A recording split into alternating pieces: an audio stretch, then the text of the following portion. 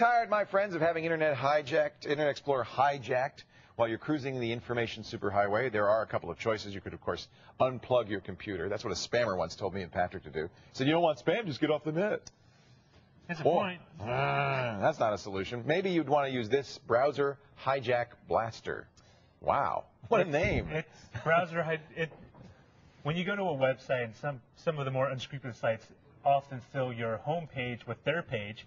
And so that your homepage now is theirs? So in the vain attempt that when you see it, you somehow want to spend money on their site even more. Yeah, that's right. That makes me warm and fuzzy about that. Exactly. So what browser hijack blaster does is just basically block all that kind of behavior available to Internet Explorer. It won't work with Mozilla.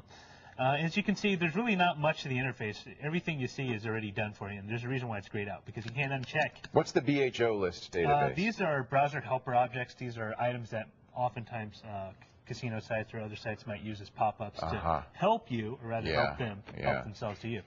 And it's kind of cool. Once you have it running, you can just minimize it to the train. It's there in the background, so anytime you come across a page that tries to hijack, it might try, but it won't get it. It's not a pop-up blocker, specifically. It's not a pop-up blocker. It's just homepage hijack, search page hijacking, that kind of thing. That kind of thing, exactly. Okay, very good. Free? Free. I love it. Our free file of the day. You can get it by going to TechTV.